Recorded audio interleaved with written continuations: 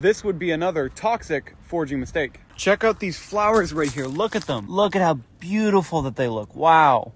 And many people see these and they think that they look a lot like onions. However, they're not onions. This is actually Star of Bethlehem. But how can you know for certain? As usual, we're gonna snap some off, and then if I smell it, it doesn't smell like onion at all. However, just over here is some actual onion. And if I snap this and smell it, yeah, definitely smells like onion.